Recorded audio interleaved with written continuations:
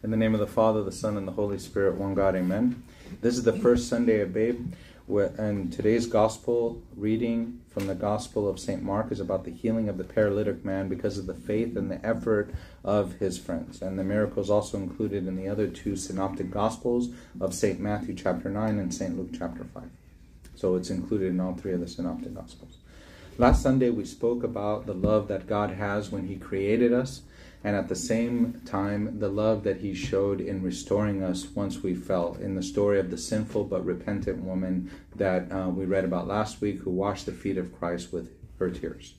This week, we see a further illustration of Christ's love and how he values those who come to him with a repentant heart and with faith. To recap the story that we just read today, as we read from the Gospel of St. Mark, it begins with our Lord.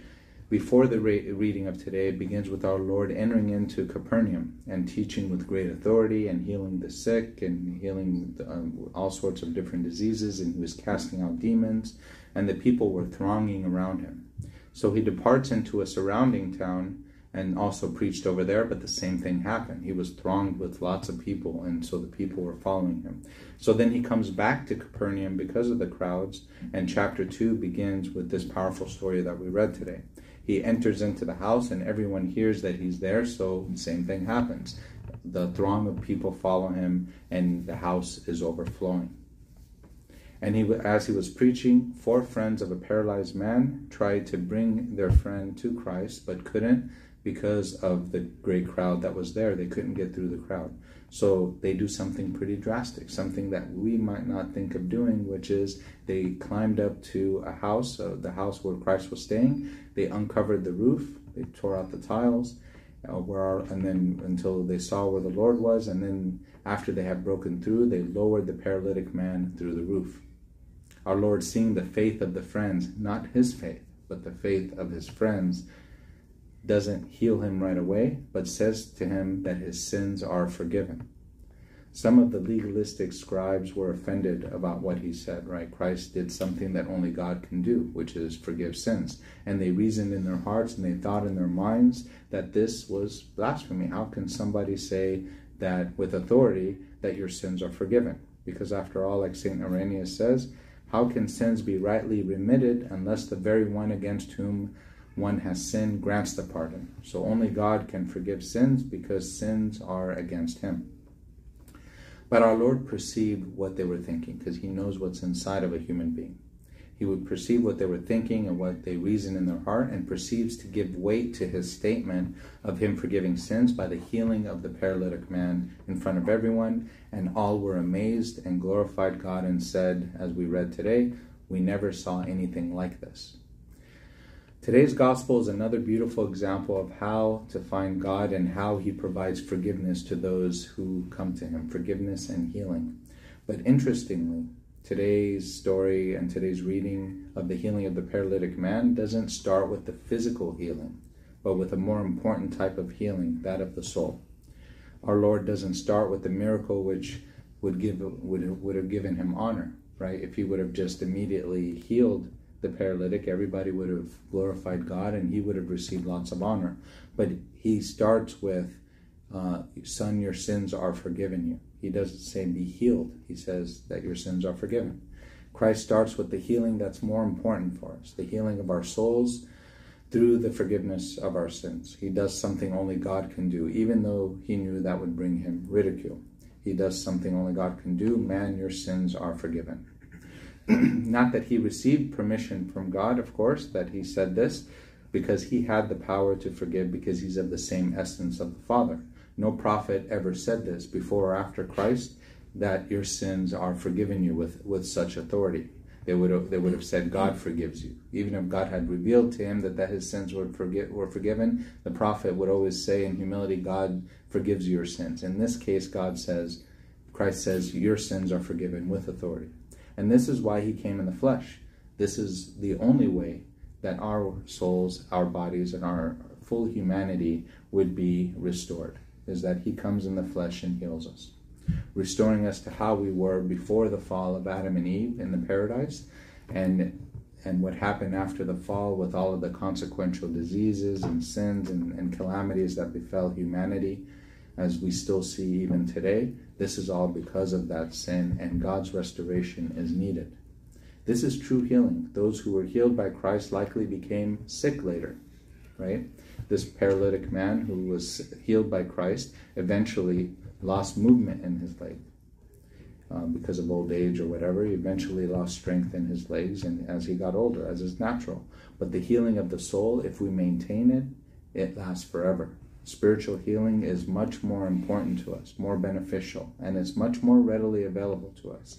Christ is present through the sacraments, for example, to provide us this restoration, this daily restoration and healing. Through communion, through confession, through the unction of the sick with its powerful prayers, and with also reading scriptures, and with following a life worthy of being a Christian. And for this reason, as a reminder, a reminder of his saving work, the priest says the unction of the sick, for example, or the litany of the sick, and other prayers. He prays when somebody is sick. He prays for what? He prays for the healing of not just their bodies, but the healing of their souls and their spirits and their mind. The prayers for the sick are not just for the healing of the body.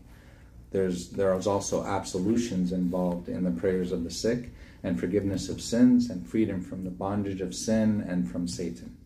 He gives us this grace to forgive sins to humanity through the priesthood, to forgive sins as mentioned in Matthew chapter 18 and John chapter 20. St. Ambrose has a really wonderful quote about this in the 4th century. He says, in the ministry of the priest, the forgiveness of sins, the priest does not exercise the right of some independent power, for not in their own name, but in the name of the Father, the Son, and the Holy Spirit do they forgive sins. They ask, the priest asks, the Godhead forgives. The service is enabled by humans, but the gift comes from the power on high. And St. Ambrose said that on his book on the Holy Spirit. The priest also requests that the Holy Spirit forgives his sins too. So when we pray the unction of the sick, or the prayer for the sick, there's always forgiveness of sins. There's always prayers for release from the devil and his snares. There's always release and forgiveness and healing of the soul, which is much deeper. It lasts longer, because everyone who Christ healed, and we've seen so many people that Christ healed through the Gospels, or the apostles healed, or maybe some of the saints in the church have healed, like Pope Carolus would heal a lot of people. What happened to those people? They eventually got sick. They eventually lost movement in their legs. They eventually died as well, right? But the healing that they received in the soul, that's what lasts forever. Along with requesting the healing for the body, we also ask for release from all of the sins and all the unclean spirits, and ask for mercy. We ask for rest and refreshment, grace, help, salvation, forgiveness of sins, and so on. These are the kind of healings that last forever. We ask for the sicknesses of our souls to be healed, along with those of our bodies to be cured. The scribes in today's story, when they struggled in their minds about the powerful words that Christ spoke, and with such authority about him forgiving sins, Christ showed them that he was indeed the only one who could forgive sins. The same God who knew their hearts and healed the paralytic man is also the same one who indeed forgave sins. And this was the good news. This is really the good news of today's story. Not that someone who was paralyzed was able to walk. That's great, and they glorified God because of that, but there was something much deeper, because that person only later lost ability to move, right, through old age or through death. But that was now the forgiveness of sins. That is the true message of today's miracle, and the true reason for people rejoicing and glorifying God. The miracle only pointed to something greater and more wonderful, which is our salvation and our forgiveness of sins. This was the greater healing and the greater miracle and the greater cause for joy. So in this miracle, we see the power and the divinity of Christ, and his desire to cure not only our physical ailments, but more importantly and first in the story, our spiritual ones, which last forever. This is the healing we should seek for every day. When we look at the story, sometimes the inanimate objects in this story or in other stories, they become like things that have like a deeper meaning, and they can point to deeper things. We can picture, for example, in today's story, that house that Christ was in as a symbol of the church. The house they were staying in was like a type of church. And like all churches, it has a door, right? The easy way to get into the church is through the door. But the door of that house, as we read today, was blocked by those who wanted to hear Christ. Some with good intentions, and some, like the scribes, maybe not so good. But they hindered those who needed Christ the most from entering the easy way through the church, through the front doors. The roof of that house can represent the difficulty that we may have sometimes in seeing Christ. The difficult way to Christ in the church sometimes is even the people in the church.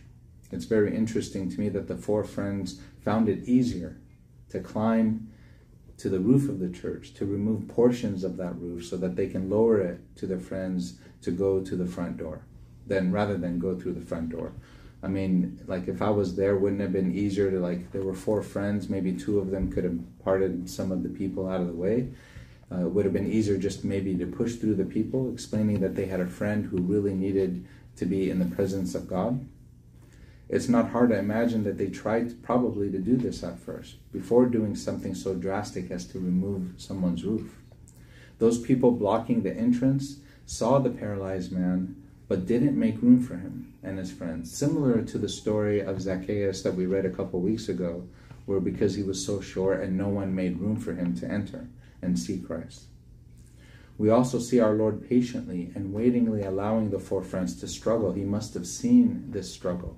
From leaving their homes, from wrapping their friend around the stretcher to bring him and carry him, he saw all of that. He saw them trying to push through the friends. He saw them carrying his friend up the roof, and he saw them taking the tiles off the roof. He could have stopped them at any point in all of those challenges. He could have stopped them and said, make room for him, have this one person wants to come through and you're not allowing him to come through, like he did with the children, suffer the little children to come to me. But in this case, he let them struggle. He let them go through all of those very difficult challenges. For them to carry him to the house, push through the people, and find that it was useless and still not give up, and go through the roof, balance their friend and lower him in front of our Lord at the risk of ridicule and offense to the owner. Can you imagine the owner seeing all this? This shows a lot of great faith and love that these four friends had. Christ saw their commendable faith in action, and as a result of their faith, he forgave the sins of the paralytic. He saw value in the struggle and rewarded their faith that worked through love in their friends. Like the discussion last week of the sinful woman, he allowed her to go through the struggle entering into the judgmental Pharisee's house. Here he does the same thing. He allows these four friends to struggle. And we see that through other stories as well. For example, before raising Lazarus, he asked those around to struggle to remove the stone blocking the tomb of the tomb of Lazarus. The one who rose Lazarus from the dead could have easily rolled the stone away as well. He asked Zacchaeus to struggle and climb a tree. A professional who's very rich asked him to do something so humble as to climb a tree. He asked the Samaritan woman to come and draw water from the well at noontime when the sun was hottest, and not when it's easy. He allows Job to struggle with a one-on-one combat with Satan himself, even though he already knew Job's heart.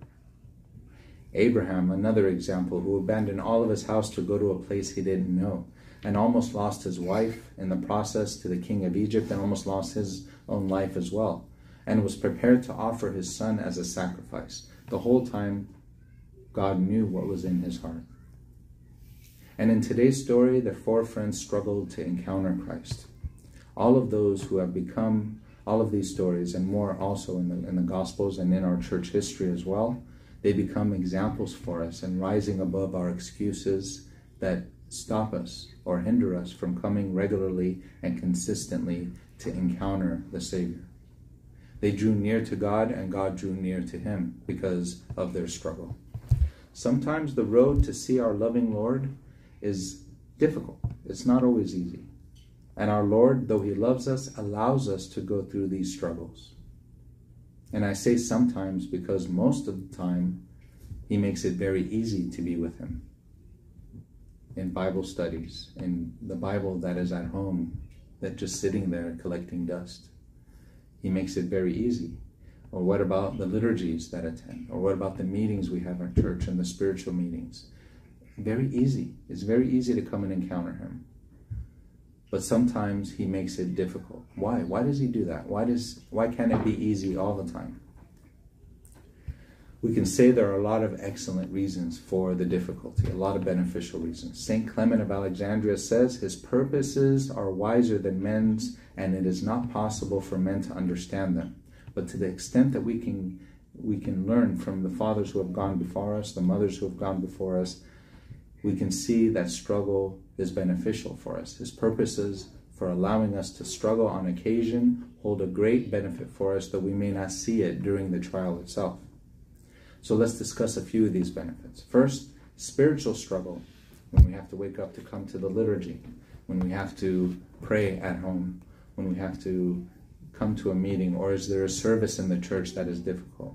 These are all spiritual struggles. Or is there someone hindering us in the church? Is there cultural reasons that hinder us?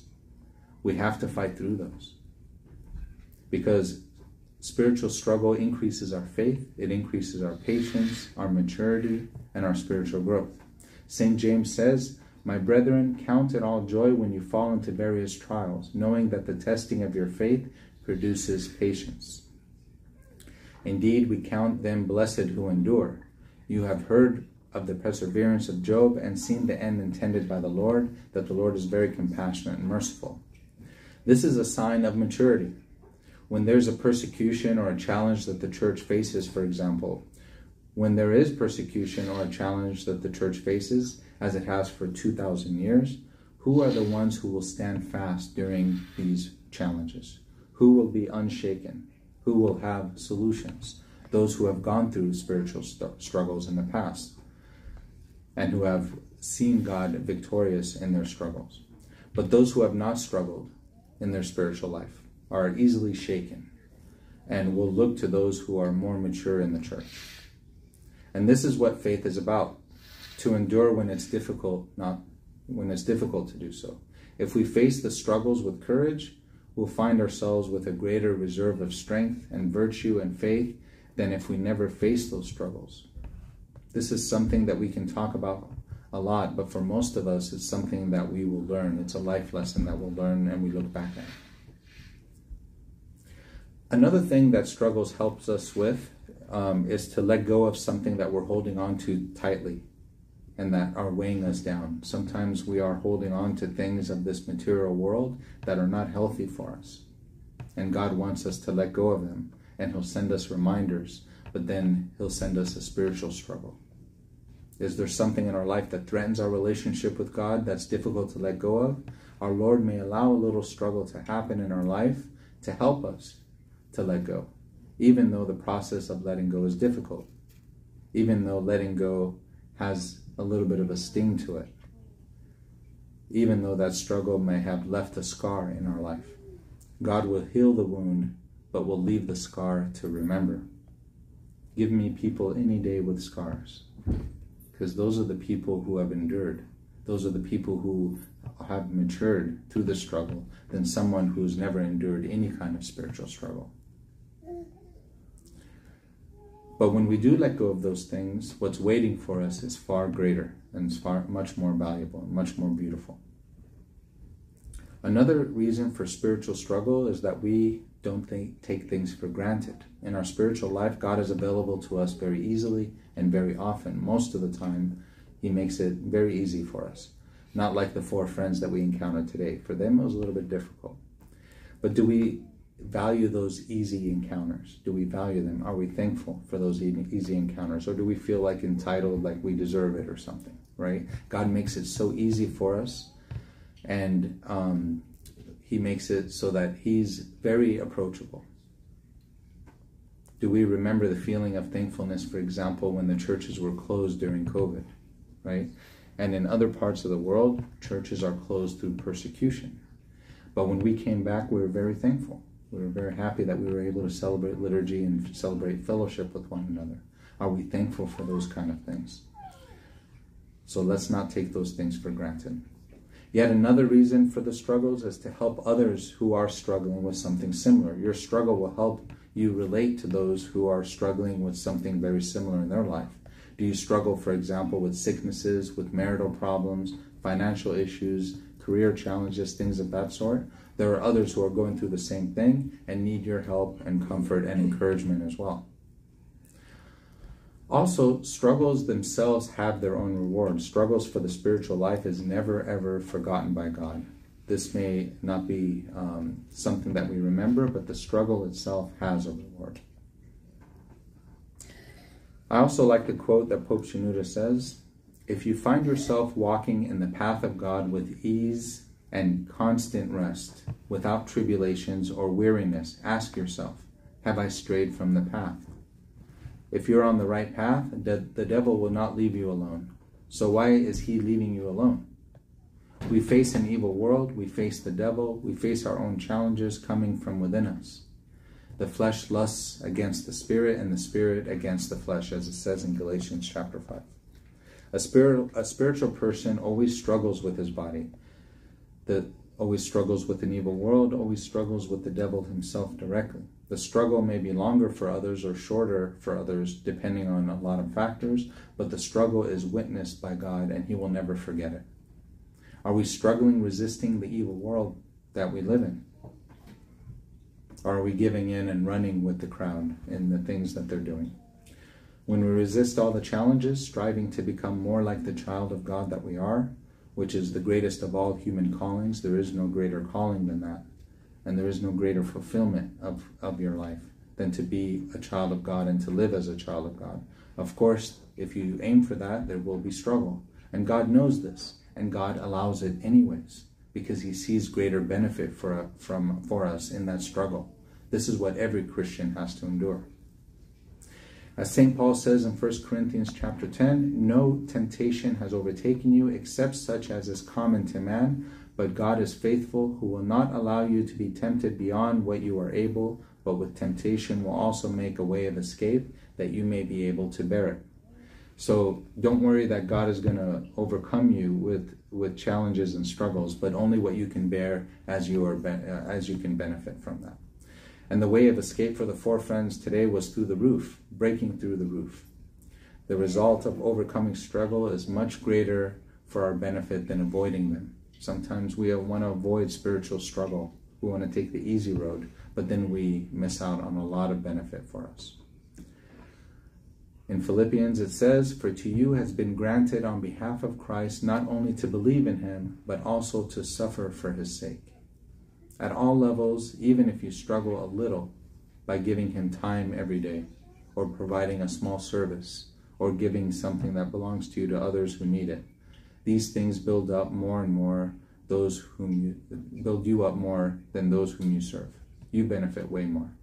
Struggles reveal the inner invisible world of the heart. It searches out the hearts and minds and puts it to the test. We know what we're made of when we face a struggle. In church and everywhere in our life, we want to be like the four friends, breaking through the roof of excuses. The roof symbolizes our excuses and the challenges that we can face to find God's mercy, forgiveness, and healing. We don't want to be like the people blocking the entrance to God's mercy. There are many roofs in our lives that we have to break through, and maybe obstacles even caused by others. But with faith, we can rise above them all. We should have faith in the house of faith. This is the house of faith, right? This is the house of faith, and we have to have faith in that house. And outside the house as well, like the four friends. Having this kind of faith is a powerful, very powerful thing. Powerful thing. It not only brings us to salvation, no matter what the obstacles or challenges or struggles, but it also positively impacts those around us. That's what faith does. In the case of our four friends, because of their faith, their friend was healed, both spiritually and physically. So may God grant us the faith of the friends, that kind of faith that works through love, which no one can take away, which lasts forever, and which Christ will recognize in us and grant us the forgiveness of our sins, to whom be glory forever. Amen.